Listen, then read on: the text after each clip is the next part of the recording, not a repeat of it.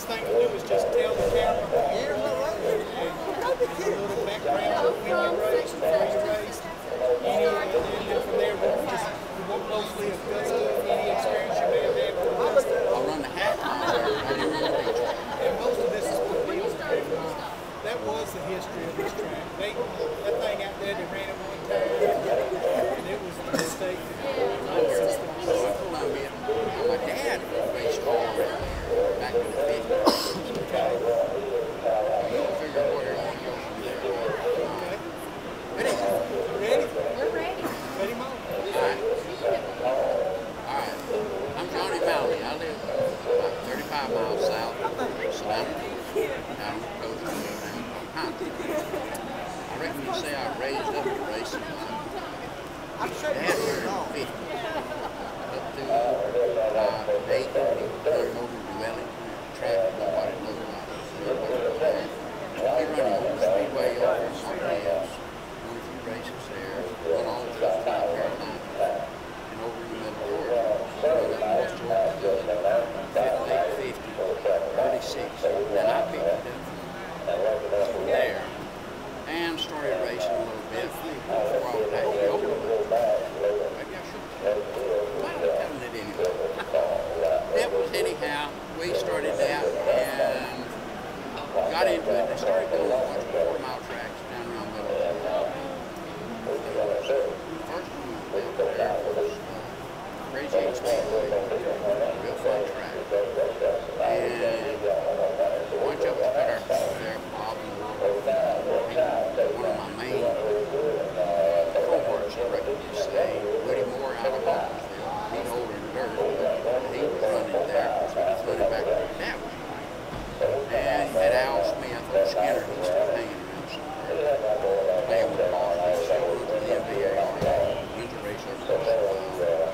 And there's just several little boards. Anyway, we run there, and then we had Jones County we raced on another night, and then they know what tracks we run. Jones County, Crazy 8, Figure 8, and then we were running Executive. And they built a little track out there, a little unknown place, nobody knew about it. It was called the Speedway. It was a little hole in the wall, half mile, one of the fastest asphalt tracks in the southeast of that time. And we started touching base out there, which would have been a great track to this day. Somebody had to come up with you can build a skill under the cone of dirt had washed the dirt out through the rain back about the second year it was built. And the old man that owned it, he figured out he could put a moonshine still over there. Nobody would know the difference because it all would smell from the race car. And he was doing a fine job until one day the hunter was down by the creek down there. And he got to smelling something that just wasn't quite right in the creek. So, you know the rest of the story. That would be a good one. But anyway, that, and then we started running down in Dublin. They built a 41 Speedway, which was dirty at that time. And it was a real fast track. They had limits on putting food cars or money to work. Everybody was real competitive. Bob even got to running down in there with some of his cars, Bob Moore. And then they built the Gray, which was another fast half mile.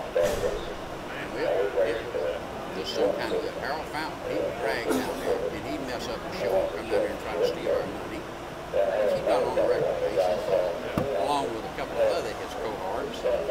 And then turned around and started running down in Florida, running the old Jackson Speedway before they opened the weekend park. We got to run one of the last races they had there. And ended up and run a few races in Savannah. And that's where I met another guy. He's hanging around here somewhere. His name's Tim Lee. He claimed he was faster than me, but I seemed like I watched his tail go by more than anything else. But that's another one. He drove that Batmobile. He had a real good running Plymouth on that. And then we had a confrontation that night. No big deal. You know, we walked away smiling.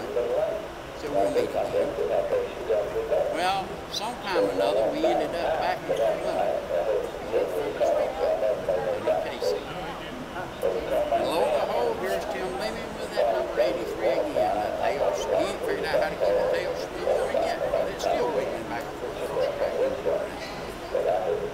anyway, we were doing good, and for some reason, Tim always claimed that he was a high.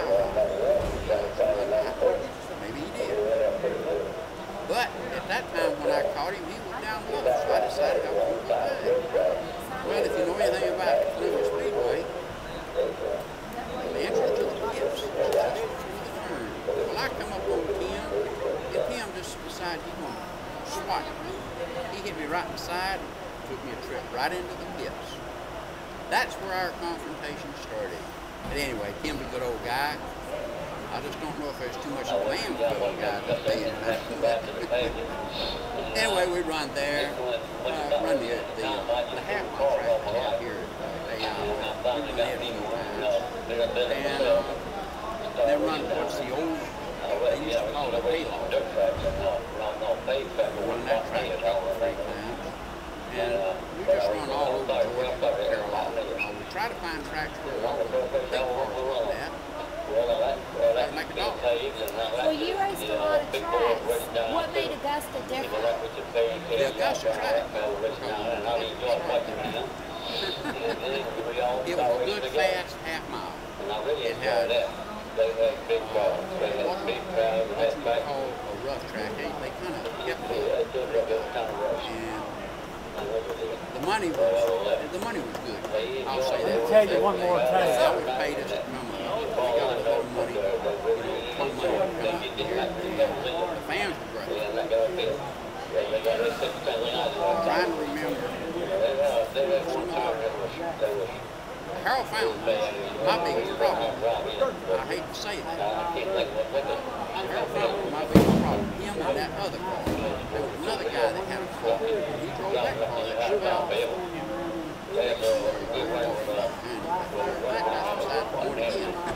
But it was. We had a lot of fun. Run up here. I don't know. If I go back and do it again, we shut this down. We shut this off. Back then it wasn't about the money though, was it? Money? I didn't know then. Did anybody make money back then? It was about the fun of racing. It wasn't who won. It was how you feel. And if you broke down one of the track, there would be probably 4 or 5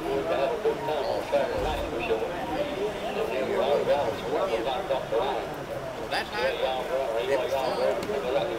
No money involved in it. I mean, you know, we were racing little old. I'm going to try. He's talking about me a while ago. I know he was. Yeah. He's talking about me a while ago. Did I reckon? Not at the moment. We have to start talking about this. We've got college school members. We'll sit down here and talk another hour or 2. You can come back anytime. There you go. All right. Thank you, ma'am. Thank you. Did I do good? You did wonderful. Absolutely wonderful. I just need you to sign a release for me, so it gives us permission All right, to... I'll give you my address. You can mail my check. They pay you to do this. You do? Yeah, they pay us to do it. We get big money for doing this. You didn't know that? Yeah. Let me turn my boy's camera off.